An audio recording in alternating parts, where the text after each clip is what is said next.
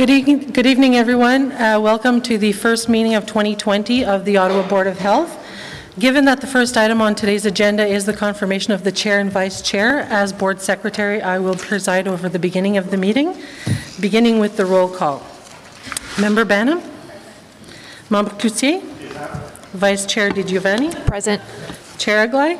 Present. Member El Shantiri? Present. Member Gower? Present. Member Kavanaugh? Present. Member Lakin? Present. Member Menard? Ici. Member Pinel? Présent. And Member Tilley? Present. We have quorum. Thank you. Regrets, we didn't receive anyone, and everyone's here, so declarations of interest. Hearing none. Can we confirm the minutes of the meeting of December 9th, 2019? Carried. And communications as listed in the agenda, received? Received. Member Lakin?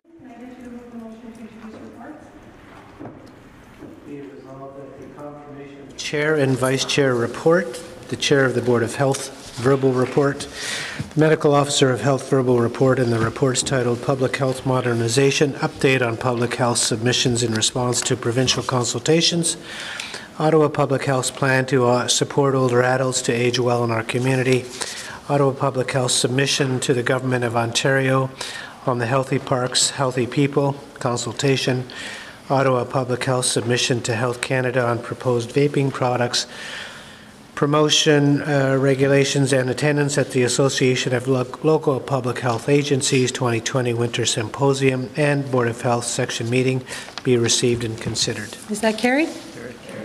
Thank you. First item on the agenda is the confirmation of Chair and Vice Chair.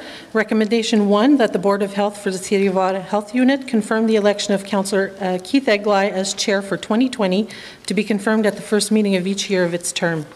Is that carried? Thank you. Chair Aglai, would you like to take over? Yes, yes. Thank you very much for your support for another year.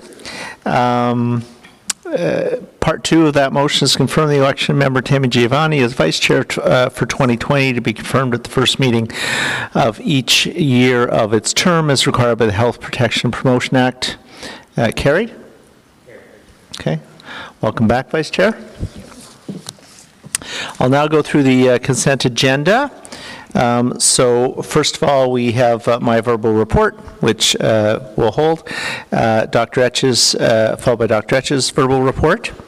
We then have the Public Health Modernization update on public health submissions in response to the provincial consultations, and we have a PowerPoint presentation for that, so we'll hold that as well.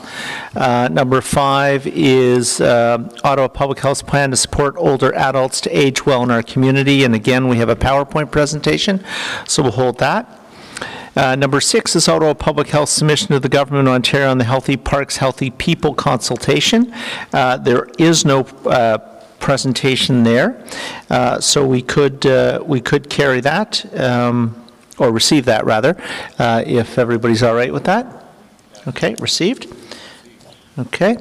Number 7 is Ottawa Public Health's submission to Health Canada on proposed vaping products promotion regulations, and again there is no presentation, and we would simply be receiving this document. Okay. Thank you. Number 8 is attendance at the Association of the Local Public Health Agency Alpha 2020 Winter Symposium and Board of Health section meeting. And again, no presentation, and it's that the Board of Health for the City of Ottawa Health Unit approved the attendance of member El Shantiri at the Association of Local Public Health Agencies Winter Symposium and Board of Health section meeting to be held February 20th to 21st, 2020 in Toronto. Carried? Okay. Thank you, Member El Shantiri. Under information previously distribute, not disputed, we have the Strategic Road Safety Action Plan update. And can we receive this? Okay, thank you very much. I will go back now to I'll go to my verbal report. So good evening, bonsoir, quoi. Again, thanks to my fellow board members for agreeing to let me carry on in the role of chair again this year. This is a role I enjoy quite a bit, and part of that is working with this board, which I find to be very collaborative and very productive. So thank you for that. I'd like to begin by honoring the Algonquin people on whose traditional unceded territory the City of Ottawa is located. I'd like to extend this respect to all First Nations, Inuit, and Métis people, their ancestors, their elders, and their valuable past and present contributions to this land. In tonight's verbal update, I'll be highlighting a few recent events. So first, the Ottawa Inner-City Mobile Health Clinic powered by TELUS Health. Ottawa Public Health is proud to be partnering with TELUS Health, Ottawa Inner-City Health, the Royal, the Sandy Hill Community Health Centre, and the Somerset West Community Health Centre to bring a new mobile health clinic to Ottawa. This new service, officially launched last month, will provide increased access to primary care, social interventions, and mental health services to members of our community impacted by substance use and homelessness or unstable housing. Staffing for the mobile health clinic includes a nurse practitioner, mental health nurse, a psychiatrist, and people with lived experience. This peer team plays an essential role in linking people who need care to the mobile clinic to ensure those with the greatest needs receive care and the ongoing support needed to truly benefit from the service. The mobile clinic will be offering services from a series of locations, supporting those experiencing access barriers throughout Ottawa, bringing health care to the very places where people who use drugs need them. It is through initiatives like this that we can offer people the care and supports they need for improved health, well-being, and social connectedness. The time of the event was such that neither myself nor Vice Chair Giovanni nor I were able to attend. However, I'd like to thank Member Tilley for attending and for speaking on behalf of the Ottawa Board of Health. Another event that took place was Safe Talk training for councillors and staff. On January the 21st, Ottawa Public Health delivered a Safe Talk suicide prevention workshop to 4 city councillors and 18 councillor staff. Suicide prevention is an important public health priority, and delivering the suicide prevention workshop internally at the City of Ottawa to staff as well as for partners in the community is part of Ottawa Public Health's comprehensive mental health and substance use strategy. As city councillors and staff, community members often reach out to us when they are experiencing challenges. These challenges come in many forms, and the most serious can be difficult to assist and address. This is why, as Chair of the Board of Health, my office and I help to coordinate an opportunity for city councillors and their staff to attend a training session on suicide prevention. The Safe Talk Suicide Prevention Program or training provides participants with skills to recognize someone with thoughts of suicide and how to provide that individual support in a safe way. Participants were also given information as to how to connect with an individual with suicide first aid resources in the Ottawa community. I'm appreciative of my councillor colleagues who attended, including 2 from the Board of Health, Councillors Gower and Councillor Kavanagh. Thank you very much. We also put on a suicide prevention training for the media. On Friday, January 24th, with the support of world-renowned suicide prevention expert Dr. Mark Signor, OPH held a session with local media to discuss the topics of suicide and how and when to report on suicide to ensure safety and minimize harms. Suicide prevention is a priority for Ottawa Public Health. We know from research and evidence that the way suicide is discussed publicly, including the media, can have an impact on those who are struggling with thoughts and feelings of suicide, both a positive and a negative impact. This session was a learning opportunity for all participants who took away information that will help shape and inform communications in a way that will help those in need. Encouraging them to reach out for support, supporting those who have lost others to suicide, and ensuring we're doing what we can to reduce harms and risk. We're grateful that journalists and editors from CTV Ottawa, Post Media, CBC and Radio Canada, 1310 News, and Ottawa Matters global staff and media relations with the Ottawa Police Services and the City of Ottawa, as well as Deputy Police Chief Steve Bell, took time out of the busy schedules to attend, learn, and share. The Rural Ontario Association of Roma held its annual conference January 19th to 21st. Members that may recall that when the Ministry of Health released its discussion papers on modernization in November, we were told that preliminary findings were to be reported at Roma. I understand that this did take place, and given that one of our board members, Member El Shantiri, attended Roma as one of the city's representatives, I would like to invite him to update board members on the updated on the update rather, provided to Roma delegates last month. Thank you, Mr. Chair, and congratulations on re-election. Yes, we had a conference. Just to put a little bit about Roma, it's the rural municipality of Ontario. It represents 440 municipality. The conference was attended by over 1,400 delegates, and I would say one of the top 3 items on the agenda was public health reform. And so as an executive on Roma, we met with Mr. Pine, Jim Pine, who was assigned by the province to lead the discussion right across the province. We met with him and the ministry staff, and we didn't hear any new information other than the consultation still happening and taking place across the province, and they were scheduled to come to Ottawa the first week of February, but the cancellation because of the outbreak of the virus. But in the discussion with Mr. Pine, what made it clear, they are reforming the public health, but they were a little bit short on the detail what our recommendation is. One of the, many questions took place. We met 3 times with Mr. Pine, one with the executive of Roma, one in a public forum where many people asked questions about the next step, and then one with the minister and Mr. Pine himself. And they're still in the process, and there's 2 items they're working on at the same time. The EMS service, they're going back to the old model of paramedic dispatch, and also reforming the public health care. Our city received more than once recognition, and more than once Mr. Pine used Ottawa has been proactive, working with our neighbor in Renfrew County.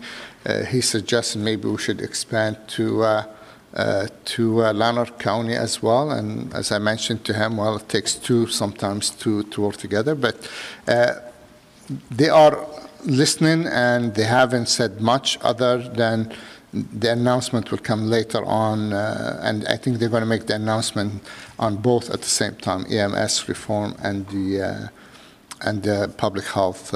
Now, the funding is a very important issue. It's not just for us. We heard from all of our colleagues right across the province.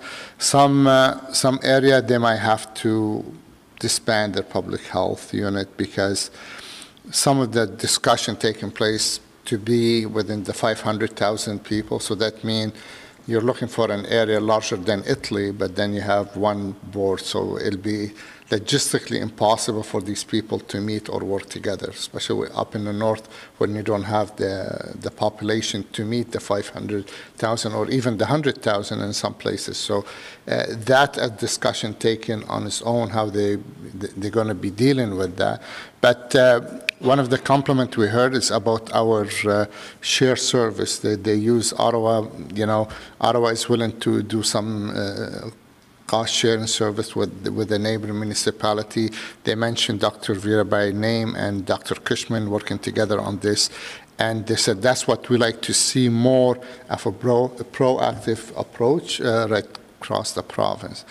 But the funding formula was not, and it was talk about 30, 70, 75, 25, but I mean, it was no numbers specific. The concern we heard from our small municipality in the north was that formula they're talking about will not help them at all with the area or the geography and the challenge we have in that area. But again, they did say it's not going to be 10, but it's not going to stay as the current number either, but they will not say what number they will. I have to tell you, Mr. Pine himself, he seems doing more damage control to the government because, anytime they talk to government official, the local, they're not comfortable with that discussion, and Mr. Pine is trying his best to bridge between the small municipality and the ministry, and I think it's a big job ahead of him, but we wish him well. But that's basically, there was no official announcement, but all the stuff I met with Dr. Atchis before I went to Roma. She gave me some material. I spoke with Mr. Pine. Like what I said, he held Ottawa in a high regards, but there was no commitment on that part. Thank you very much. Now, the subject obviously has been front and center for OPH for almost a year. We're going to be having a staff report a little bit later tonight about that. And Dr. Etches and her team have been working very hard on consulting various partners, stakeholders, soliciting ideas and suggestions from OPH staff, reaching out to provincial representatives, and to offer other health units to put forward a thoughtful proposal for a stronger public health sector. An in-person meeting with the ministry's consultation team, as Mayor Chantier pointed out, had been scheduled for February the 4th, but has been postponed in light of the novel coronavirus and the need for readiness planning by both the public health and emergency health services personnel. As of today, we do not have a new date for the in-person meeting, and board members will let you know as soon as we do know that. Dr. Etches will also be talking a little bit later tonight about the public health modernization proposal in the context of the report that's on our agenda later tonight. And I also want to take just a very brief moment to just to thank Dr. Etches and her team for the work that they've done so far in responding to the virus. We had a presentation just before board on all the steps that have been taken, all the things that we should be doing going forward, both as an organization and as individuals in the community. And you know, I've been very impressed by just how on top of it from the very beginning that the public health team has been, keeping me informed, keeping the mayor's office informed, keeping the public informed, going to council, making presentations there as to what's going on. And so I know we will, but I urge you all to continue to support Dr. Etches and her team in this.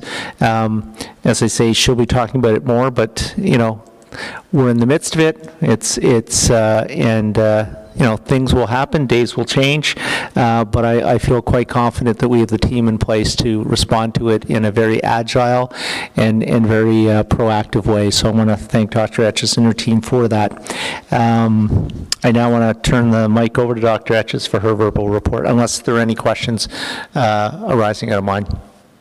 Okay, Dr. Etches. Bonsoir. Good evening, everyone. Kwe. I will provide an update this evening on a variety of topics, including the current influenza season, novel coronavirus, the cannabis edibles, the new seniors dental program, Ottawa area Ontario health teams, and our 2019-2022 strategic priorities. So, commençons par la saison actuelle de la grippe. As of Friday, Ottawa Public Health has distributed 268,000 doses of the influenza vaccine to providers in the community, which is already more than we distributed last season, and we continue to distribute doses each week. And additionally, pharmacies have received 173,000 doses from the Ontario government. In total, Ottawa Public Health has offered 54 immunization clinics in the community at hospitals, group homes, shelters, and other situations where people are at higher risk. So far, we've provided 11,000 doses of influenza vaccine ourselves, compared to 9,400 last year. Ces chiffres indiquent un désir continu de recevoir des vaccins de SPO, malgré l'accessibilité dans le secteur privé. And the vaccine is still available from pharmacies and physicians' offices, as well as through Ottawa Public Health for children under 5, where pharmacies are not providing that service, and their family members. So if a family comes with a 5-year-old, we'll help everyone. Since the start of the last season, there have been 500 laboratory-confirmed cases of influenza reported in Ottawa, about 70% influenza A and 30% influenza B. This is only the tip of the iceberg of the infection in the community because, obviously, not everyone receives a lab test. We've had 31 influenza outbreaks in institutions, so the team is busy. We continue to see influenza circulating, both A and B. So I'll turn now to the topic of the novel coronavirus outbreak that's been the subject of much media coverage. On December 31st, 2019, Wuhan, China reported a cluster of cases of pneumonia, which were later confirmed as caused by a new type of coronavirus not previously identified in humans.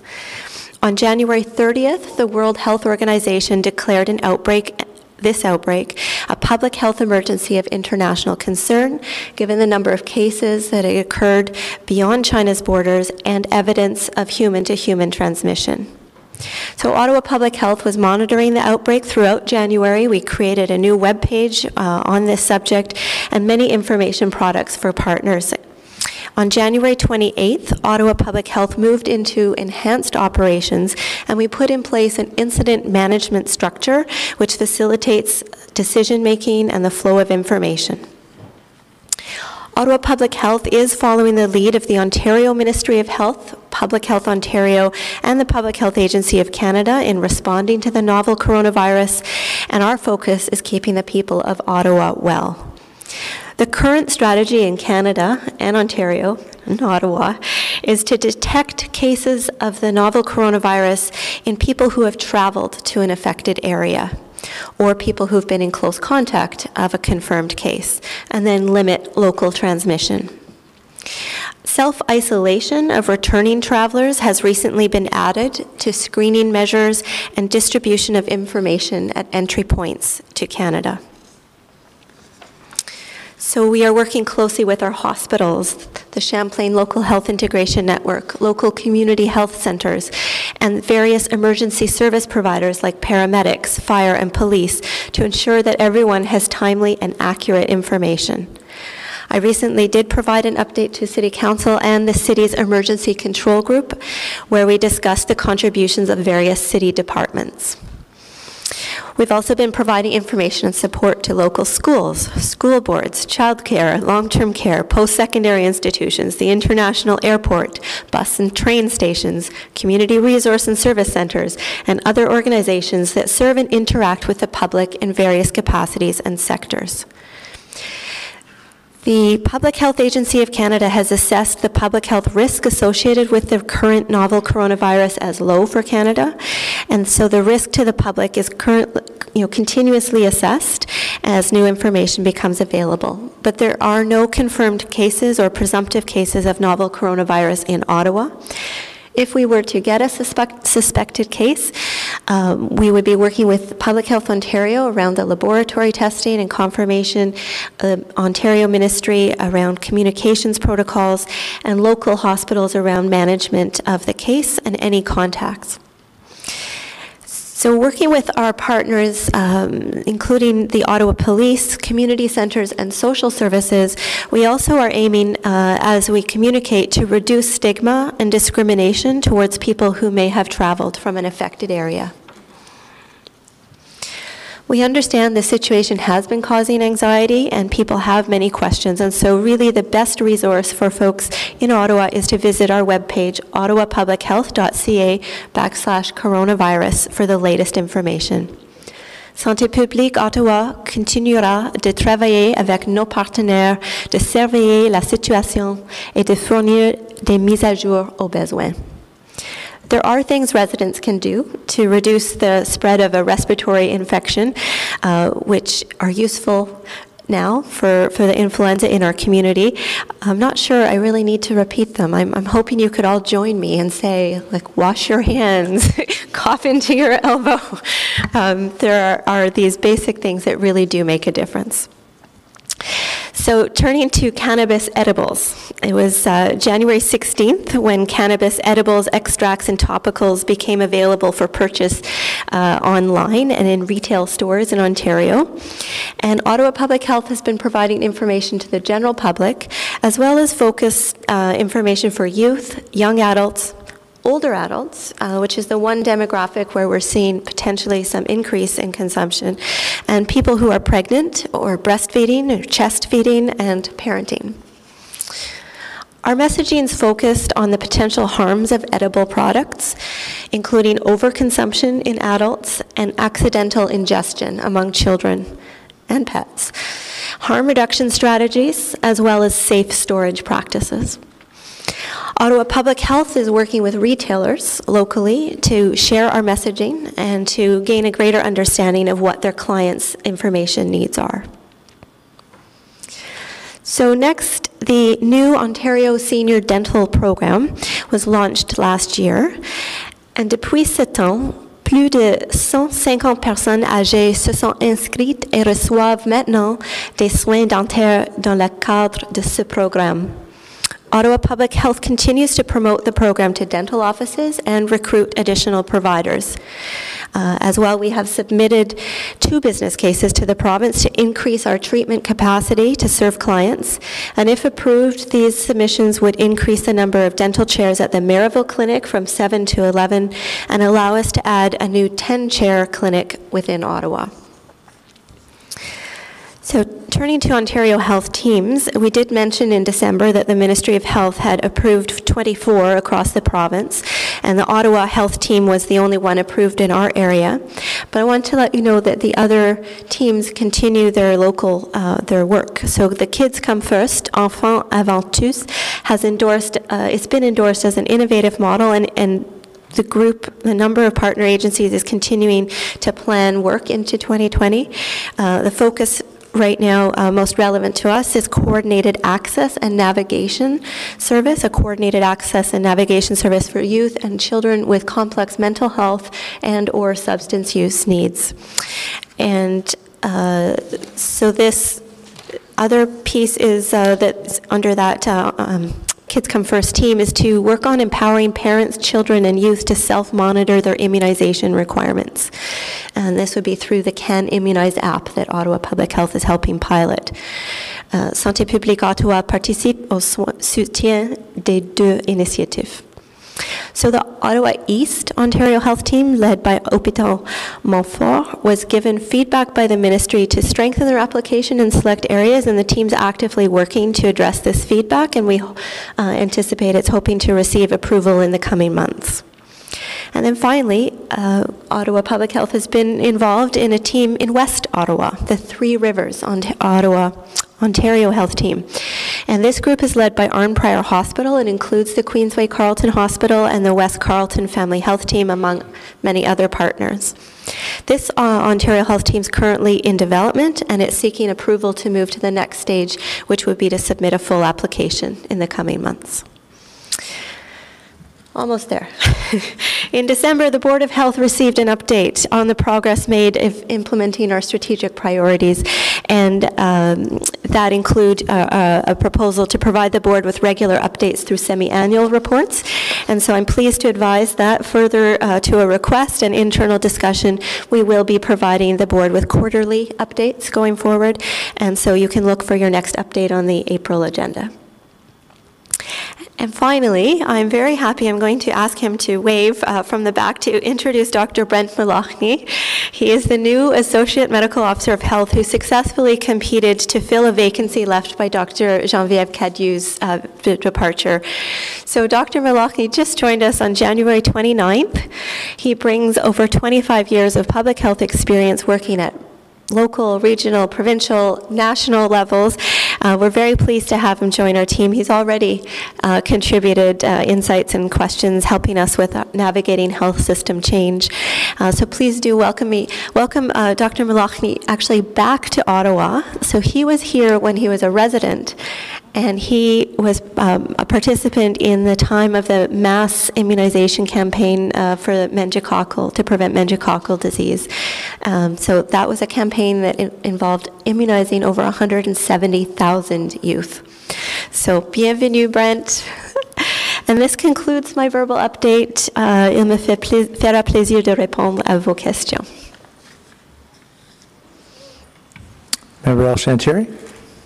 Thank you, Mr. Chair, and thank you, Doctor. We heard inside on the presentation, not everyone is tested, and so is it possible if someone have that virus be able to fight it without going to or seeking medical help? Can they do it on their own? So I think the question, just I'll repeat it in case it's hard for everyone to hear, is related to the novel coronavirus. And if somebody is infected, they may not be tested if they have mild symptoms. So this would be in an area like Wuhan, China, or Hubei province of China, mainland China. It is the case that people are doing well for the most part, and so not everyone may be tested, and they are recovering at home on their own. In Canada, what we're looking at is we're still trying to detect cases here. So the cases that have been detected in Canada, 7 of them, I believe only 1 was hospitalized. I believe 6 recovered at home. And so I'm not too sure if that answers your question. Yes, it does, actually. Thank you. Any other questions, or can we receive the report? Receive? Thank you very much. The next item on the agenda is, again, Dr. Etches, I think you're presenting the PowerPoint? Yes. That's the Public Health Modernization Update on Ottawa Public Health Submissions in response to the provincial consultations.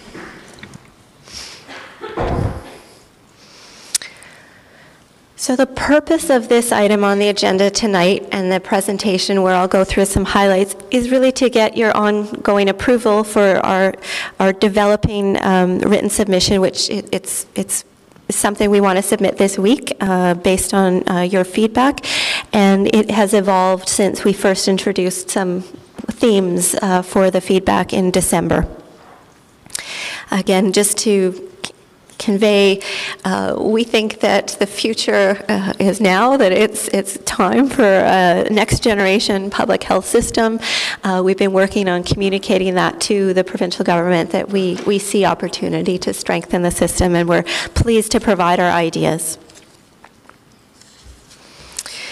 So, quick reminder, since December 9th, when we discussed this, we had committed to going out and doing more consultation. So we wanted to ask the public as well about what they thought was important for strengthening the public health system here in Ottawa. We used an online tool, Engage Ottawa, and that allowed residents and stakeholders to provide feedback on how to shape services. There were a total of over 1,000 people who visited this website. I think the website seemed of interest to about 400 who went further and explored it, gathered some more information. We did only get about 100 people who responded to a survey question, but it gave us an idea. The types of feedback there were, things that people had experienced personally, or comments about populations that had the greatest challenges to public health and that should be a focus of the public health system. We also asked stakeholders, hospitals, community health centers, others, to provide feedback, including the Francophone and Indigenous partners that we work with. And so they shared their support for the way we work in collaboration, and they expressed the importance of continuing to make sure that public health can be planned and adaptive to local needs. There was an internal survey we did as well on the 4 main themes and ideas that we wanted to communicate, and 90 Ottawa Public Health employees responded, and we were pleased to see 90% agreed with the 4 key messages that outlines our vision for a strengthened public health system. So I think we see alignment between employees and partners and the board. So the results of all these engagements are being put into written submission. Again, we're seeking your feedback and ideas tonight, and we'll finalize this week. It has already been mentioned that the in-person consultation's been postponed, and we'll let you know when that is. So on the next slide, again, just to share a little bit more on the next 2 slides, that's the only material left to share tonight, is this system, the vision we have for the system. So we spoke from the beginning about the strength that Ottawa Public Health has in the relationship with the City of Ottawa. And this is something we want to continue to maintain and promote. We see many costs with trying to change that relationship. And we are pointing out that this semi-autonomous nature of the Board of Health in Ottawa is also a strength. It's a model potentially for others. The semi-autonomous board has increased the visibility and credibility of the organization, the ability for us to get our message out, the ability for advancing healthy public health policy and strategy. The second point on this slide is that public health needs to be delivered locally and supported provincially. And I can use the novel coronavirus as an example of how we see every part of the system is important to be strong. So the Ministry of Health is in connection with the federal partners. It promotes alignment across the country.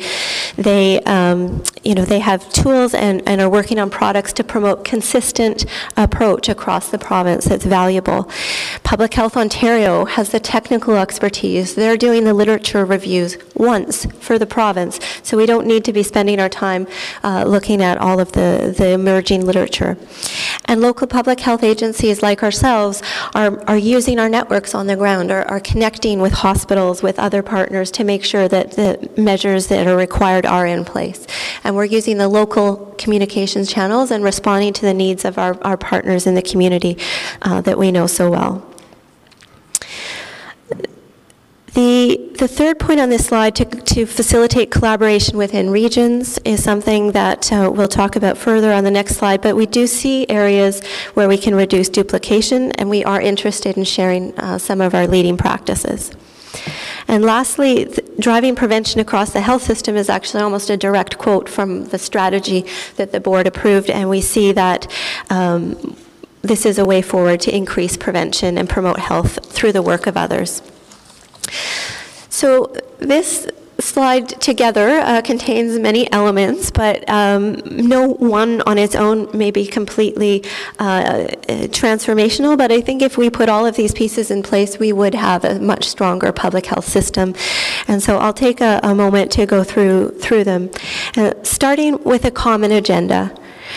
So we heard from many places, from employees, from other health units. There is interest in having clear public health priorities across the province.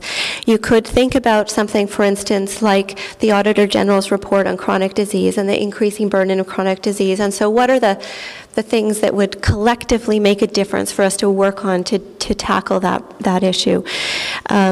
And under this point, we want to highlight that's not a job just for public health. That's a job where we think common priorities to increase physical activity, increase healthy eating, decrease smoking and substance use could be taken up by all of the health sector and even across different ministries and different sectors. So we're looking for that common agenda along with common metrics.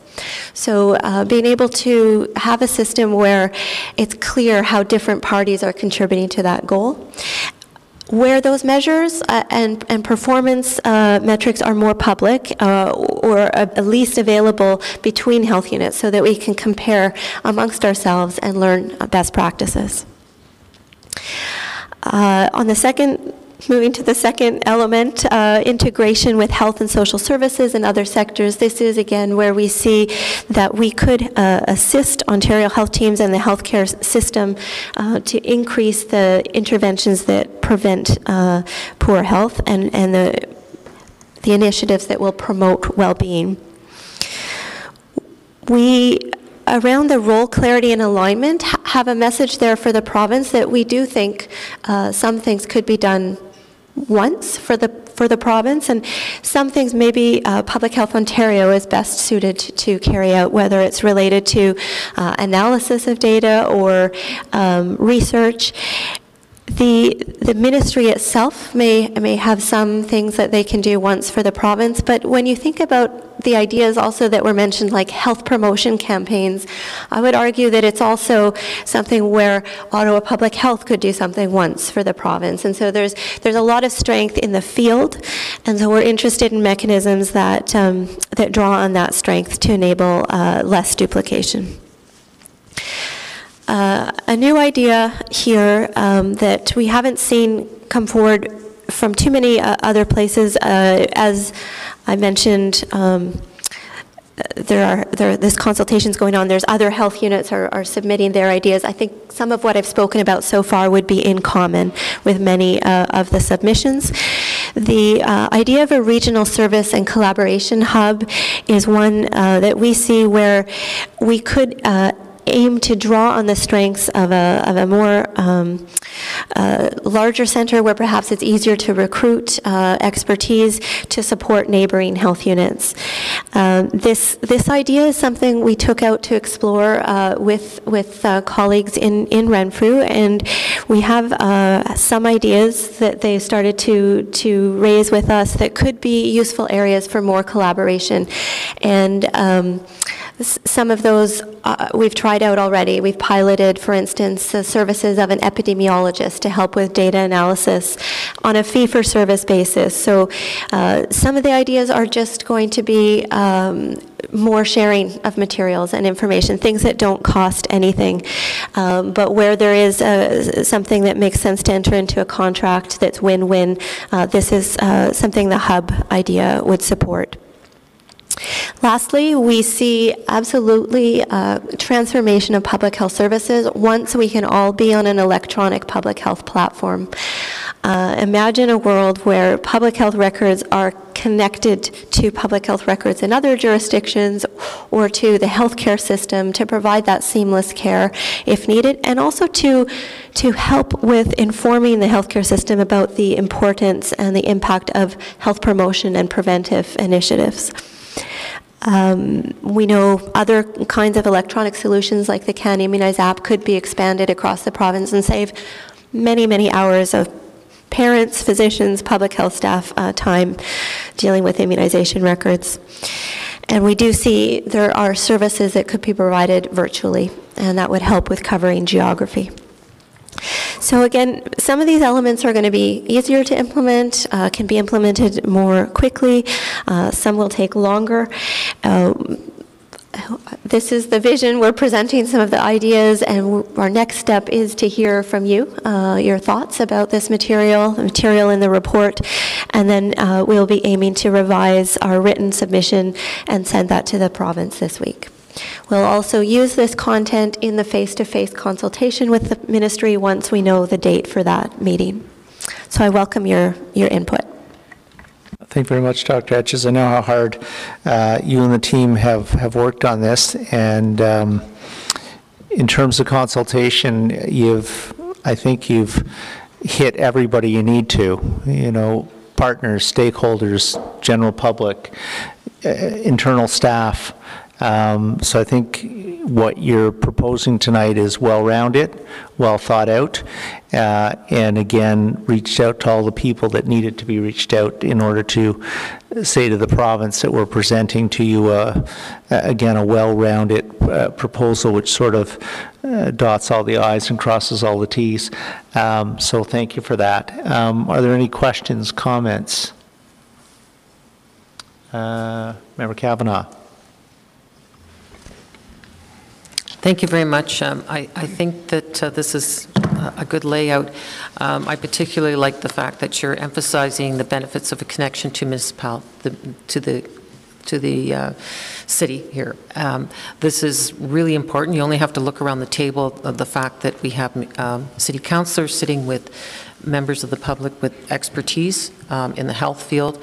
That in itself is something that helps move it forward, because the councillors have the background of seeing what's going on in the city as a whole, and we're bringing that to the table. And that is actually a big part of public health in terms of our planning, our official plan, our transportation plan. So to lose that connectivity with the city would be very problematic, and you just totally regret losing that. I don't see public health as something that's in a silo, and if it's taken away and put in with a bunch of other municipalities, it's going to be treated like a silo. It will no longer have that connection with a city, and a city our size of 1 million people, we definitely need that connection. And one of the example, in terms of the being nimble on your feet, for this outbreak that hasn't hit Ottawa, but the fact that you know the community inside out and you have the expertise of the city to reach out to people, I can't imagine what it would be like if we didn't have that, because it would be just one step away from the community if we were not all connected.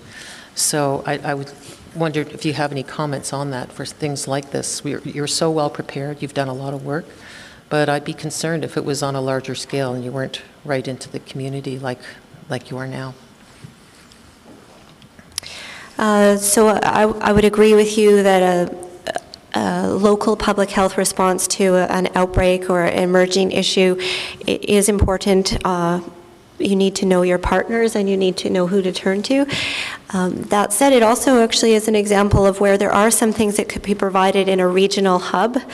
Some of the communications products we prepared, for instance, for schools or other audiences may be able to be used by neighboring health units. So these are, you know, again, it's every level is needed.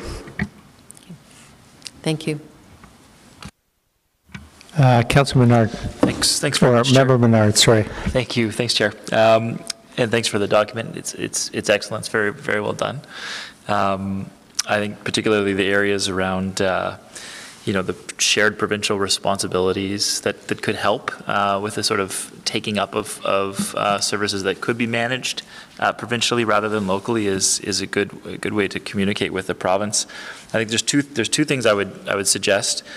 One is just to very clearly indicate what we are looking for from the outset. I think we've made the case. I think it's there.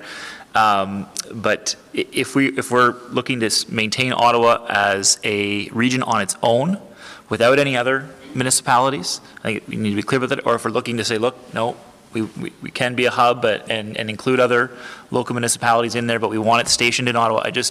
I think if we can be as clear as possible up front and the financial savings that come with that, that would be helpful. I know we have it in our minds where we're heading, and I think the evidence is there. It's just that I would just say that up front. And then the other piece is and you've done it in here, but how Ottawa is different. I think you've highlighted on region, on language. Those things are clear.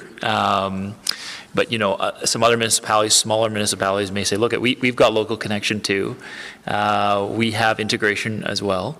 And so the more we can key in on why we're different, I think the better. And I think there are big differences and there are savings associated with it and the way our board is structured.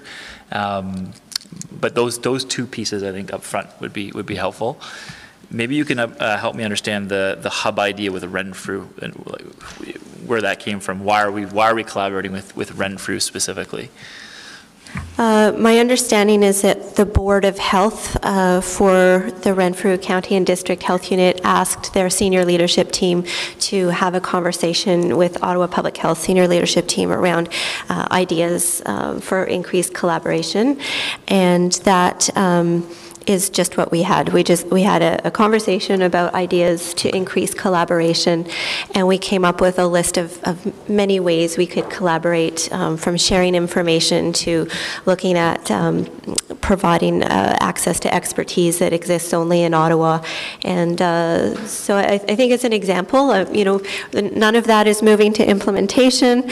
It was exploratory, but it shows you what could be done. Yeah, absolutely. No, that's a great idea. In terms of next steps, so there's oral and written submissions to the province. The date of the in-person consultation will be rescheduled. I think it's ironic that they canceled it why they canceled it, because health teams are out there responding to, you know, coronavirus. So when that happens, when the in-person consultation happens, is it yourself and the chair of the board that would be there in person, or who goes to that meeting, and what would happen after that? That's kind of evolving. I'd like to say there was clear direction from the province as to who they expect to be there. So it is a bit of an evolving process as we get closer to it, and I'll let Dr. Etches, because she's had discussions as well, jump in as well. We're hoping to get more clarity over, you know, Do they want board members there? Do they want councillors there? Do they want the mayor there, city manager, all those sorts of things? You know, they have spoken to us in the past, but, you know, who do we think maybe should be there? But there's again, Dr. Etch, I'm going to ask you to comment, but there's not complete clarity around who the audience is supposed to be at this point. What we have to go by is the past practice of the ministry. So the ministry is entirely responsible for organizing who attends, sending out invitations. All of that is done by the ministry. What they've done in other areas is they seem to have invited municipal councillors, including from multiple municipalities, if there are, as well as board members, city senior staff, so city managers, and maybe senior public health staff. We have indicated it may be helpful to hear from community stakeholders like the Francophone community, First Nations, Inuit, Métis partners. Some of our partners, we don't know in the end who they'll invite. I think the other thing I could mention is for the 4th, it was going to be everyone who they want to invite from the Renfrew area, as well as Ottawa, as well as Eastern Ontario Health Unit area. So across a geography that's bigger than Ottawa. Okay. Thank you for that. And yeah, I just say, again, well done on that document. I think it lays it out very, very well. Thanks. Thank you. Are there any other Member Annam? Hello, thank you. This presentation has been great, and I want to echo that the new outbreak of the novel coronavirus has really demonstrated the importance of many of the topics that are covered here in the vision for the next generation. I do think that it's worth highlighting the impact of the separation if they were to move forward with separating the city and the municipality from public health. I know that there's been a lot of work to find cost savings and cost sharing when it comes to the administrative back end. And so I think Ottawa Public Health can be a leader in that conversation about why that linkage is actually very useful.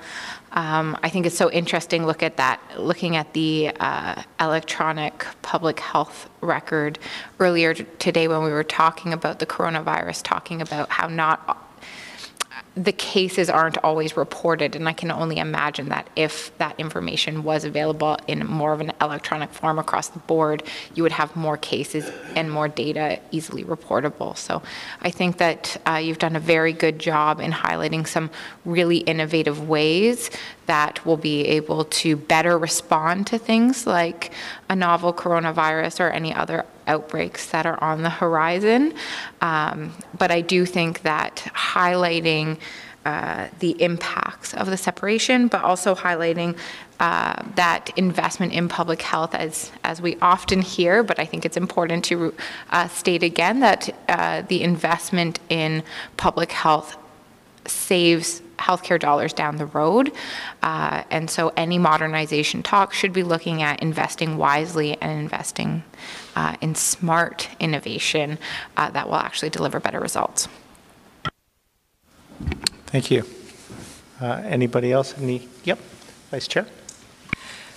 Just to echo what others have said about the quality of the report, I think it's really well done, and I would commend the staff for looking at the public health modernization as an opportunity as opposed to a threat, and undergoing wide consultation and really taking that consultation to heart and putting forward some really great ideas to further the agenda. So I think that's fantastic. Again, through the experience over the last few weeks with novel coronavirus, I think it's really demonstrated both the strength of OPH to be out there and leading the way, as well as all of the relationships that go into that leadership. And so the fact that the city can activate their IMS, call on the hospital sector and the IMS structure through there to really have streamlined channels of communication, I think just demonstrates that all of the work in creating those relationships really matter when it comes to managing this type of crisis. And there's no the advantage of being in the spotlight right now, I think, can be leveraged in terms of really demonstrating the value of public health. So it comes at a good time, in my opinion, in getting it out there about the value and how the public really relies on public health to be a leader in this regard.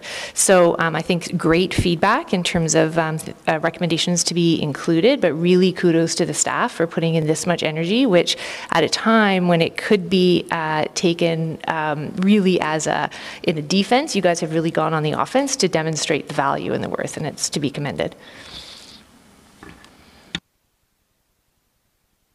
Sorry, Member Menard, I don't think I answered your question about next steps.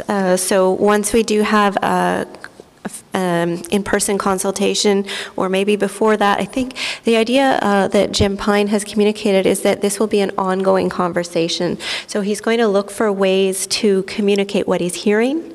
He's at some point going to find some forum that he's told us will not be a written report, but some way to communicate what he's recommending to the ministry.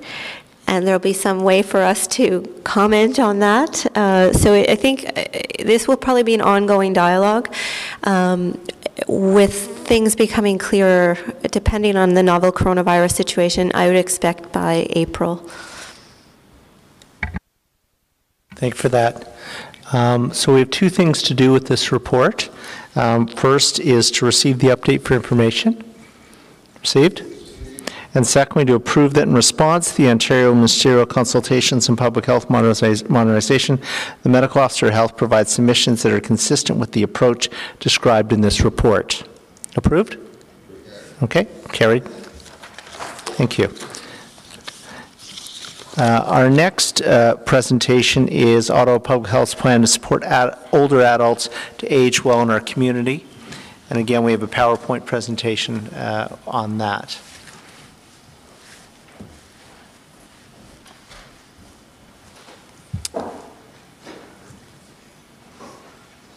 Aaron, I'm going to turn the mic over to you then.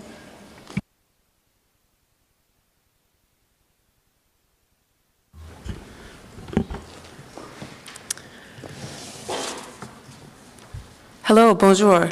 I'm excited to share highlights from our Aging Well plan with you this evening. My name is Erin Saluski, and this is my colleague, France Van. Similar to the rest of the country and the world, Ottawa has an aging population, and this population is growing. By 2035, there will be an additional 134,000 older adults, and the greatest increase will be in those aged 85 and older. This group will double by 2035. The population is also becoming more diverse. Older adults are far from a homogeneous group, and their needs vary considerably.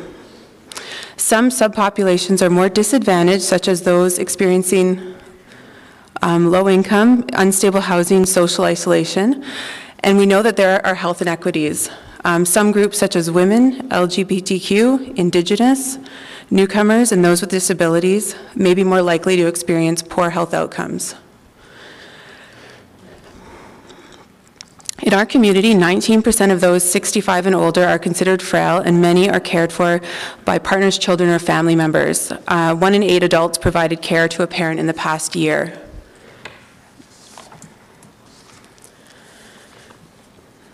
We heard from older adults and their caregivers through consultations conducted for the most recent iteration of the Older Adult Plan and the still-to-be-released Eastern Ontario Caregiver Strategy. We heard that older adults want better access to information that is relevant and important to them, access to services that meet their unique needs, and to be treated with respect.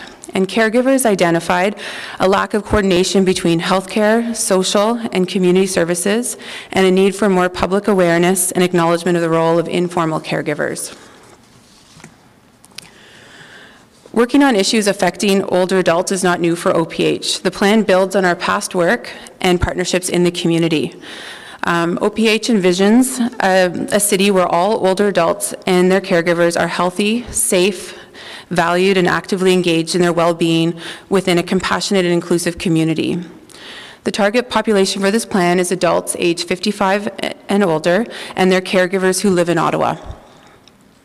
Around the vision, you'll see 4 focus areas: Each focus area is supported by a number of key actions, including core work in which OPH is currently engaged, as well as new initiatives and areas for enhancement. I will provide a few highlights for each focus area in the following slides. So the first focus area is that Ottawa is an age-friendly and compassionate city. The physical and social environments in which we live can enable all of us, including older people, to live healthier lives by making the healthy choice the easier choice. This might be physical things like benches to sit on to encourage walking outside, or social things like a community that celebrates the unique contributions of older adults and discourages ageism. We want a city where policies, services, and structures are designed to help older adults live safely, enjoy good health, stay involved, and feel supported during grief, serious illness, and end of life. We are working with partners, including Compassionate Ottawa, to foster a compassionate communities approach. A compassionate community is a community of people who are committed to improving the experience of those living with serious illness, caregiving, dying, and grieving. We convened a group of partners to advise on next steps, and that would improve the experience for those at end of life. As a first step, we will work with these partners to develop a collective strategy for advanced care planning that will leverage each other's strengths. Advanced care planning is a key pillar of a compassionate community. Focus area 2, older adults and caregivers are engaged, their voices are heard and valued. In this area, we're seeking to improve our processes to engage with a more diverse cross-section of older adults in the planning of programs and services, including more disadvantaged populations. For example, working with Senior Centre Without Walls program to hear from older adults who face challenges leaving their homes, or working with partners to seek input from the homeless or people living in rooming houses on how we can work together to support end-of-life care for these populations. In addition, we will advocate more broadly for the voices of older adults and caregivers to be heard at appropriate tables. The third focus area is that caregivers of older adults are supported and have increased access to resources to care for themselves and others. The input provided during consultations undertaken for the development of the Eastern Ontario Caregiver Strategy were eye-opening. Older adults and their caregivers face challenges to navigate health and social services. Part of the work that we'll do in this area will be to work with partners to promote the new Ontario Caregiver Hotline and our own information line. We'll work with the new Ontario Caregiver Hotline to make sure they have local information on resources and programs for caregivers, and ensure our nurses have the information that they need to support caregivers when they call OPH to ensure that caregivers have the resources they need. And finally, older adults receive high-quality, evidence-based information, programs, and services to improve, to maintain and improve their health. So just to give a few examples of work in this area, this year we have increased access to the Better Strength, Better Balance program. We have increased the number of classes to accommodate more older adults in the program.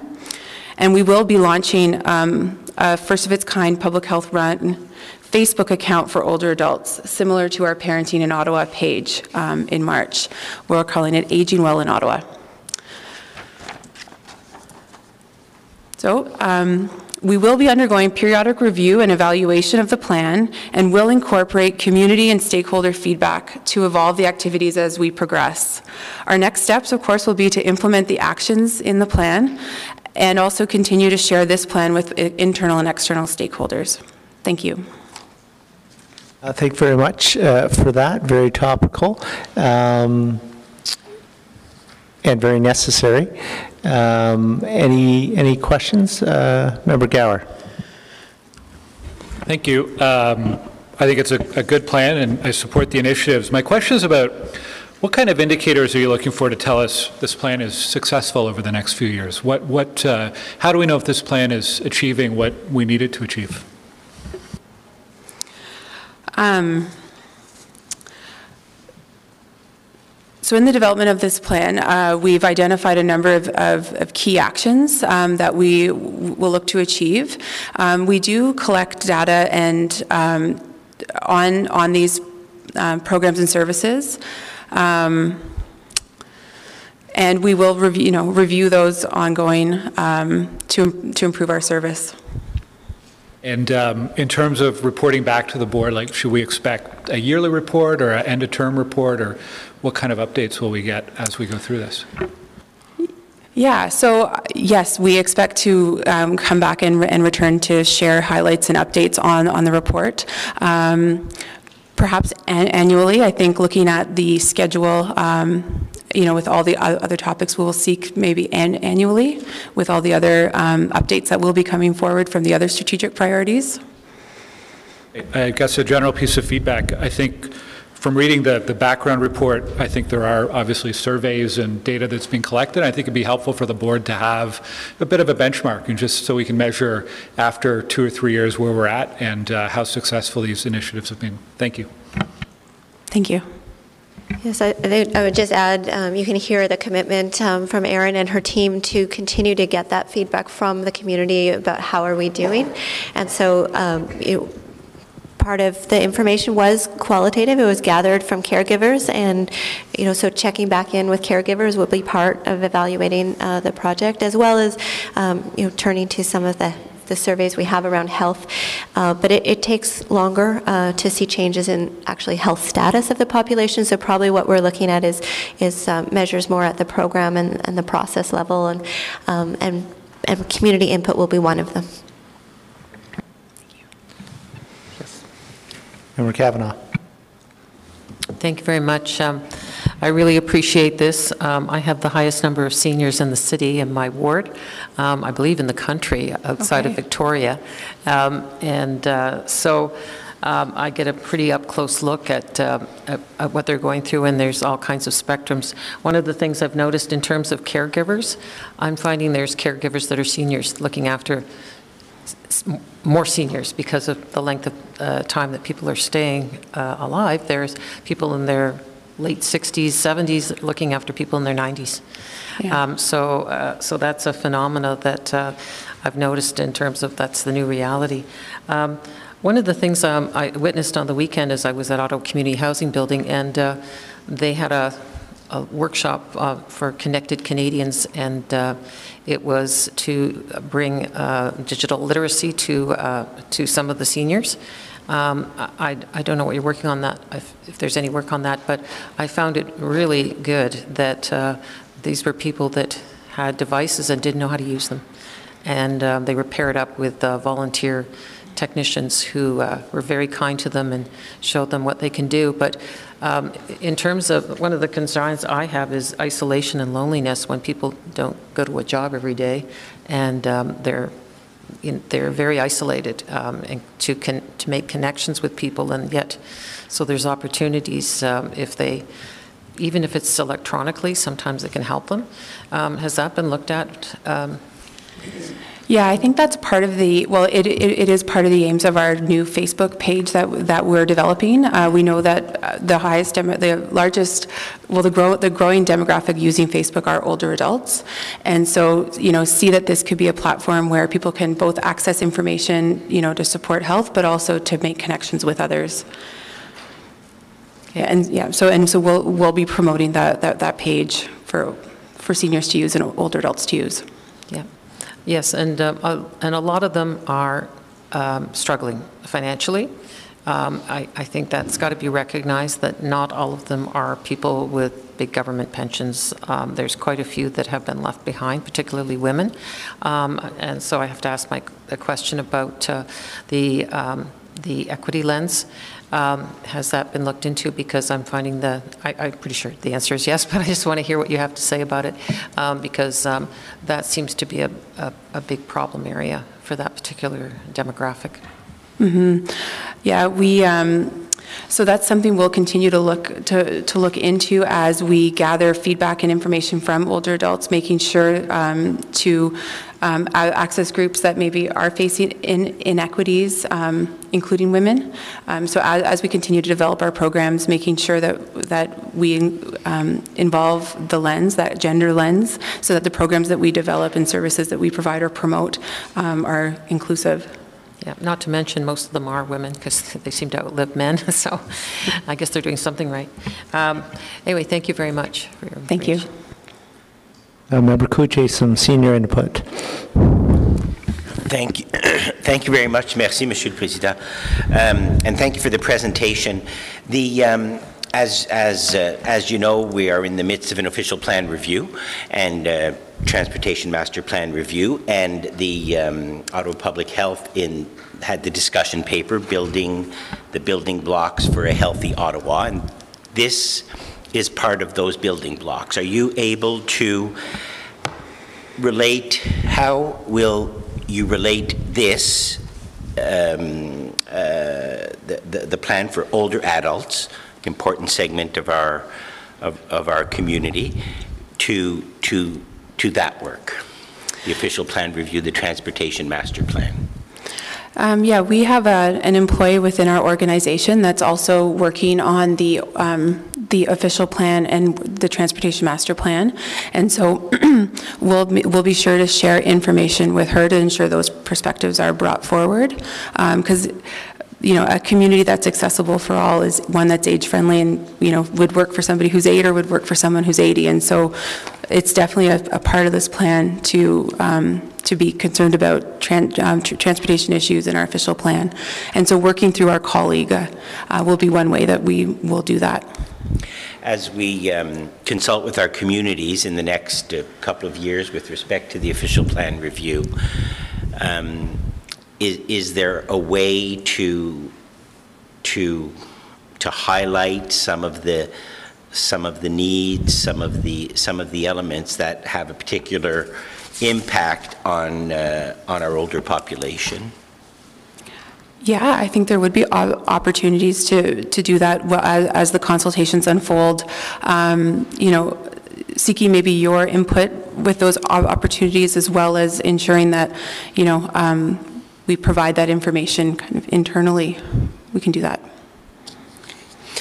With respect to... We can take that as direction, Councillor, if you would like a product that's specific to older adults and elements that should be incorporated into official plans, or we can help with that. I want to make sure that our official plan and the transportation master plan, which are separate but related, and within that, the different elements the different segments that make up our community are well consulted and taken into consideration. And in that's a segue to point number 2. The second element of focus, older adults and their caregivers are engaged, their voices are heard and valued, and not only here but in our community associations. Very often there are the people who participate in those consultations and those community associations are not representative, not as diverse as our community is, in terms of mobility, in terms of culture, of ethnicity. How can, and we see it in consultations that seem, not for OPH, not necessarily for Ottawa Public Health, generally consultations that just the same segments of our community are the ones we hear about all the time. How can we reach out better to those older adults with respect to this and their caregivers that are not usually part? Do we have a strategy that will reach a segment of the older adult community of color, of Indigenous, Francophones always, of course, and other segments of our community that might not be represented in our consultations? Is there a plan or a strategy to reach out for that? So I think that's something that we can take back to work on. One mechanism that we could use is the Seniors Roundtable that supports the older adult plan, has a diverse representation of older adults from varying backgrounds and various ethnocultural communities, LGBTQ, women, other groups. It's one mechanism, but I hear you. There could be more to be done in that area. Okay. And again, not criticism of OPH or this plan, it's just true across all our consultations, at least from it's an issue very often in our community. Thank you very much. Thank you. Yeah, just, Councillor, I think that is the intent. The plan includes that perspective, that we must make that effort to be relevant and look at communities with higher needs. One way we've been successful in connecting with populations with greater needs is through partners who work with those communities. So that's something we did, for instance, when we built our strategic plan. We made sure that we worked through intermediary organizations to reach populations that may not otherwise have their voice heard. And so this is something, you know, we will continue to do as a priority in this plan. And Member Tilley, I believe you were next. Thank you, Chair. Looks like a great plan. Looks like a broad-reaching plan, certainly, and some broad-reaching objectives. And I see a lot in there about enhanced social media, enhancing the end-of-life care, and preventative programming, assisting caregivers, getting information out to older adults. But I also notice it says there will be zero financial implications and using existing resources to accomplish all this. Is that because it was in the previous budget and it was budgeted for, or do you really think we have the resources to accomplish all this from the current setup, our current infrastructure? Yeah, so we'll be using existing resources and refocusing our efforts in these areas. And we do receive some funding for some of our programs, including BSBB and Aging in Place. And then we get a little bit of funding from the older adult plan as well to support some of this work, and then refocusing the efforts of our current employees. Okay, because I think it's a valuable one, and if it did incur some costs, I think that's something you could bring back to your board. I know we're tight for money everywhere, but it sounds like it's a valuable plan. I wouldn't want to see some of this missed. Thank you. Thank you very much. Any other comments, questions? Member Elson-Cherry. Just a quick question. Thank you for your presentation, but when you talk about the rural implication, so what the mechanism you have in place to reach out to the rural area, especially the far rural? Are you working with the resource center like Western Ottawa Resource Center or the East End to reach out to other adults in the community in those areas? Yeah, so it's an area that, as Vera mentioned in the plan, is to ensure we seek a variety of diverse voices and ones that we maybe don't hear from as much. And so working with new partners to ensure we hear the rural voice would definitely be part of that. So you are reaching out to folks like Western Resource Center or the East, South, and the Western. Is that correct? We will be. Okay, because they are but maybe I'll. I mean, we have some programming already in place for seniors in rural areas, so we'll build on those relationships, and we promoted services that are specifically for rural populations. I don't know if we can provide you with more information on what currently exists, and then what we'll be building on. Is what I'm looking for when we read about social media activity on Facebook and all. Well, we have to keep in mind some of our older adults don't have those options, and internet service in a rural area is nothing to be proud of sometimes. So I like to make sure we already have existing organization work with the older adult, like the Western in the West or the Eastern and the South. Mm-hmm. Maybe we can work with those organizations delivering the message to the community. Okay. Okay. Thank you. Thank you. Any other comments, questions? Yeah. Member Kavanagh? Thanks. One of the big concerns that comes out of it with an aging population is the prevalence of dementia and Alzheimer's. And I don't see anything about making recommendations for long-term care. That's one of the things I hear.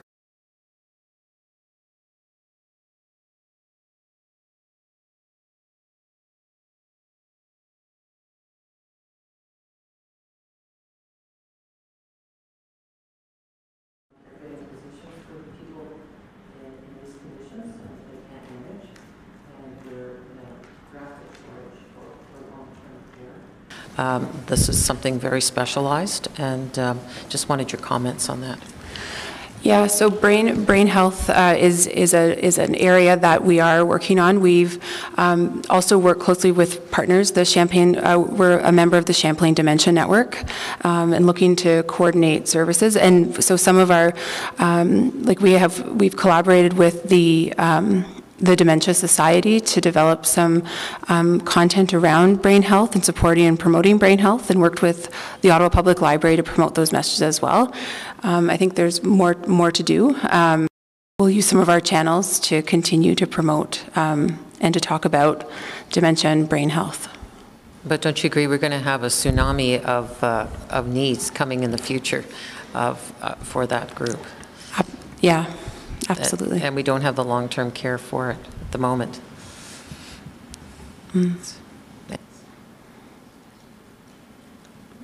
I would just say I saw some smiles that this older adult plan begins at age 55, which doesn't sound that old.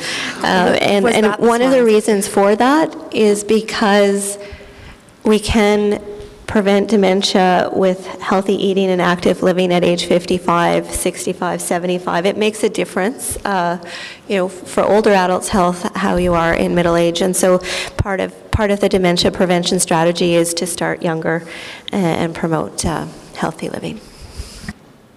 Thank you for that.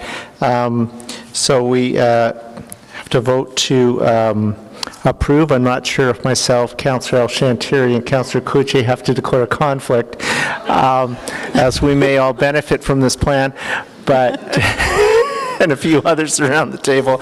But can we approve this then? Okay, thank you. Speaking of approving things, in items number 6 and number 7, while we did receive them, we did not approve them. So I've just been kicked under the table by the clerk that for item number 6 and 6 and 7, we also have to vote to approve. So on item number 7, can we approve? And on item number 8, can we approve? Oh, sorry, 6 and 7. On item number 6, maybe you shouldn't have approved. Maybe you should not have approved me for a second year. So on item number 6, can we approve? Item number 6, can we approve? Number 7, can we approve? Thank you. All right. Moving right along.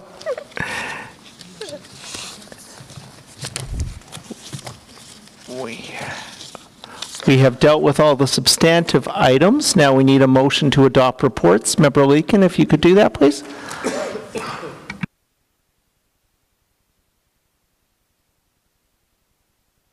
Be it resolved that the